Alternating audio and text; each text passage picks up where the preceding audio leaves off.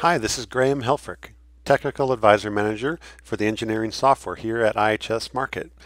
Welcome to the weekly Did You Know episode, where we learn how to do something of value that you probably didn't know about your IHS Markit engineering software.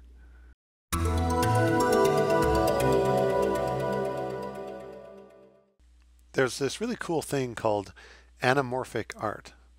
And the cool thing about it is when you look at it from the right perspective, it actually makes sense. Okay, so this is the same painting, but it only makes sense when you look at it from the right way.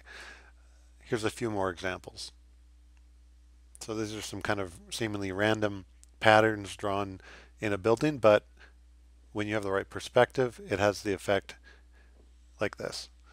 Here's another example. This is inside a building, and then when you're standing in the right place, it looks like this. And these are really cool because they don't really make sense until you're looking at it the right way. And just like when you're doing reservoir engineering, it all matters on your point of view. Okay, so imagine if you could take the results from Harmony and add this kind of perspective to understand what's driving your well performance. And that's what we're going to talk about today, combining Spotfire and RTA to decide and determine what is driving our well performance using our URM results. So here we are in Harmony Enterprise. I've got about 60 wells. They've all had RTA done, so they have a URM, they have a reservoir model done. And one of the challenges in the past is if we wanted to compare URM results for multiple wells, we'd have to send them to the comparison plot. But the problem with this is it's really cumbersome and it's not dynamically linked back to the well. This is like a very static picture. So as a solution, we've built a connection to Spotfire called Harmony Analytics. So this is an optional product or connection that you can get. Just contact me or your account manager if you're interested. And this is available for customers who are on Harmony Enterprise version 2019.3 or newer. And this came out in December of 2019. So what happens is when you click Export to Harmony Analytics, it's going to launch Spotfire if you have a license.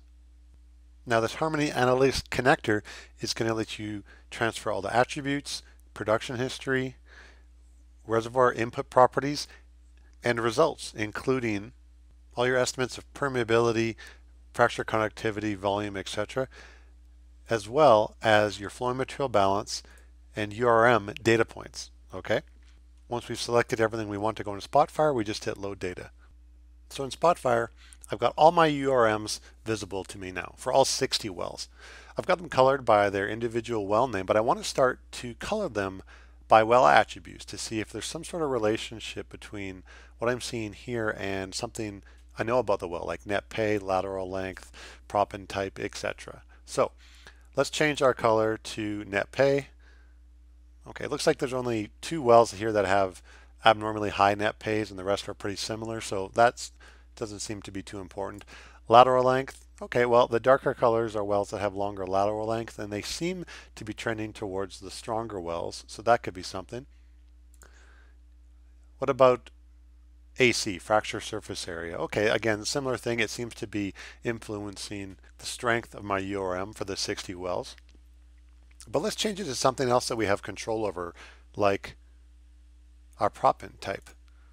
Okay, so the red wells are my sand proppant, and then the blue are using the ceramics. So this is interesting. It really seems in these 60 wells that the ceramic propped wells have a much stronger linear flow parameter than the other wells.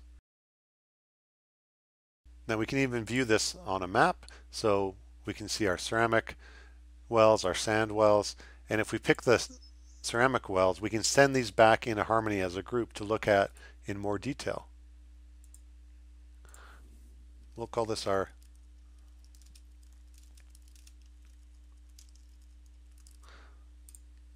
okay, and boom, it's automatically connected back to Harmony.